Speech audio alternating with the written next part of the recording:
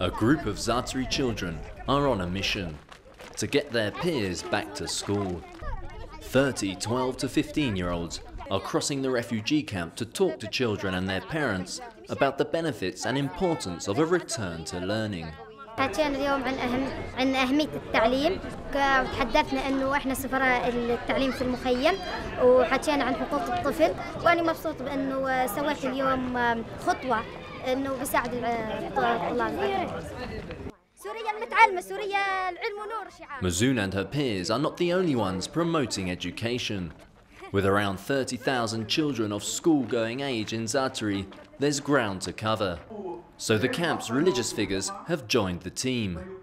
Imams such as Abu Omar talk to parents about the value of education during Friday prayers.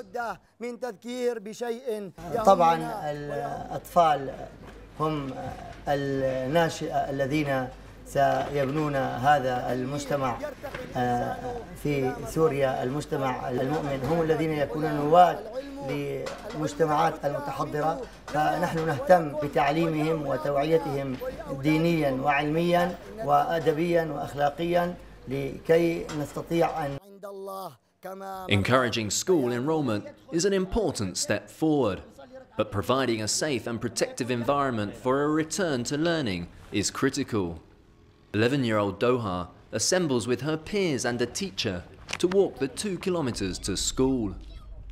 أكثر شيء مهمة مشان الطلاب يعني كل يوم يروحوا على المدرسة بدون خوف، أكثر شيء مهمة مشان هيك، ومشان الأهالي بتساعد بأنه بيجي المزيد من الطلاب على المدارس، يعني بيجي أعداد كبيرة على المدارس مشان هالإشي هذا.